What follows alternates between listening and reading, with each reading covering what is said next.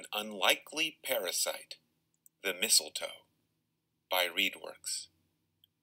During the holidays, many people hang mistletoes over doorways. People share kisses under this evergreen plant. It is a popular Christmas tradition. But don't let the image of a romantic plant used during the happy times of the holidays fool you. In the forests where they're from, mistletoes can do some real damage. Let's take a look at how and why.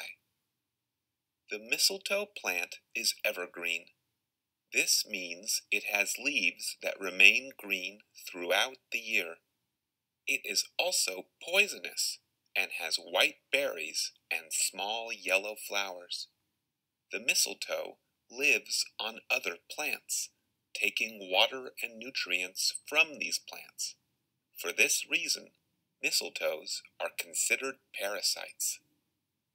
The white berries of the mistletoes contain seeds. Some birds and mammals like to feed on these berries.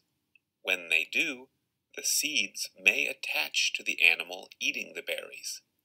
The animal may carry the seeds to another part of the tree or shrub. They may also carry the seeds to another plant altogether. The seeds start to grow roots that dig through the bark of the tree or shrub.